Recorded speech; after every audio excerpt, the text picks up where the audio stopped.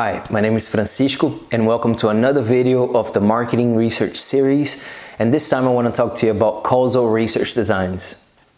So the first thing to address is what are the characteristics of causal studies.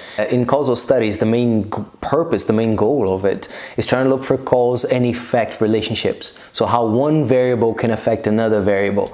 And in marketing, this is extremely important because during product development and product testing, essentially what you're mostly doing are causal studies. Designs of websites to test different variations of a product, to test a new promotional campaign. For example, let's assume that a company is launching up a new advertising campaign and there are three more or less different approaches. One that you're using a little bit more sex, another one a little bit more humor, one a little bit more emotion, and you're not sure exactly which one would have greater appeal.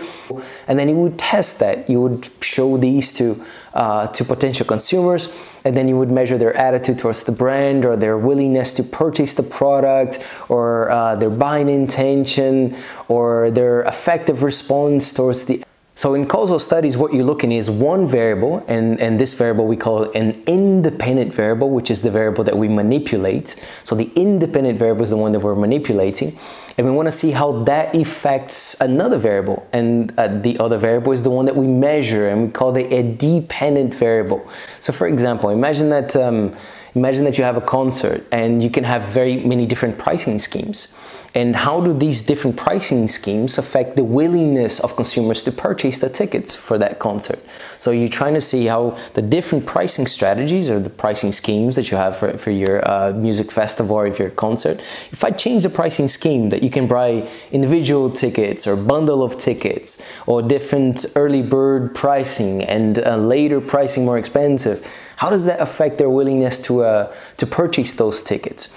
So for example, if you're trying out a different supplier of a hamburger, right, a different tomato sauce, and you're trying to see how that tomato sauce, those different tomato sauces affects the perception of taste of that hamburger, the taste is the dependent variable. So you're trying to know, for example, if you're McDonald's or Burger King or Wendy's, you're trying to say, well, if I change these tomato sauces, how does it impact taste? So you see, in all of these situations, you're looking for a cause and effect relationship. How one variable, which is the one that you manipulate, we also call it the predictor variable or the independent variable, how that impacts another one, which is the effect, which we call it the dependent variable, and is the one that we measure.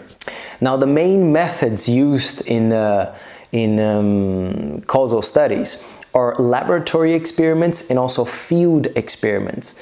And the main difference between these two refers to the level of control that the researcher or the marketer has over whatever is being tested.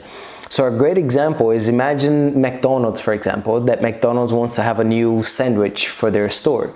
Usually what they do is they start with a laboratory experiment where they have a greater control of the setting, for example. So they will produce variations of the sandwich with more sauce, with less sauce, with different types of bread.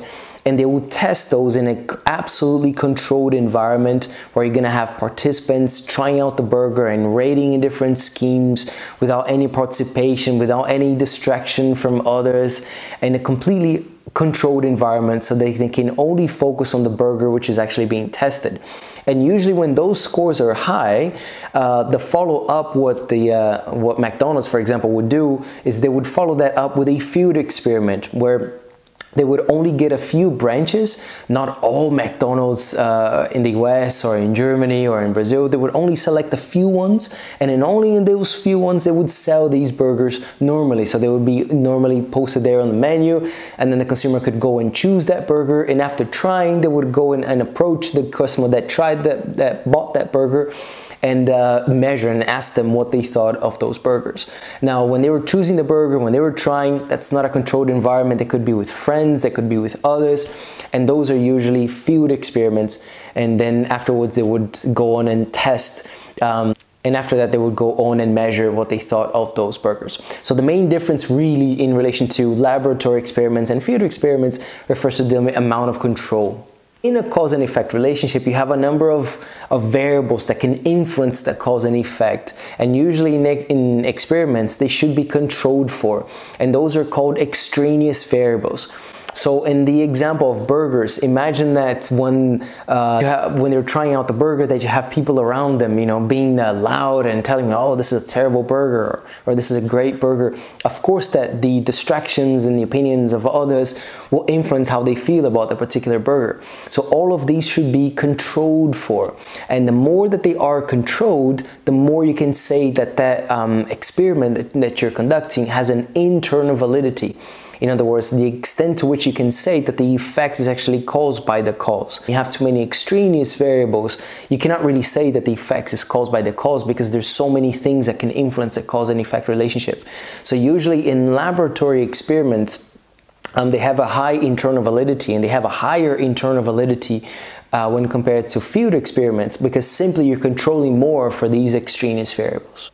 If you're developing a product, if you're developing a communication campaign, if you're thinking of different pricing schemes for your company, if you're thinking of different suppliers for your products or for your service, make sure you test them.